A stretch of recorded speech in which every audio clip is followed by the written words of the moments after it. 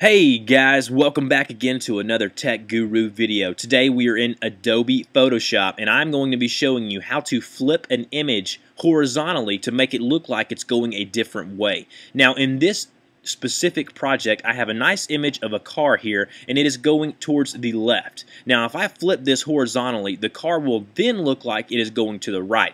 This will help you with projects in where you have an image but you want it to face a different way or look a little different. So in order to do that, what we're going to need to do is go up here to Image. Right here we'll go to Image, and then we'll go down to Image Rotation, and then all the way down to the bottom here to where you see Flip Canvas Horizontal. Click on that, and the car is now flipped going towards the right. So that is how you flip an image, okay? So guys, hopefully this tutorial helped you out. If you have any questions, put them in the comment box below. If you want more great content like this, click on the little subscribe button up in the upper left-hand corner of this video. Like this video and help me out, and I will see you guys next time.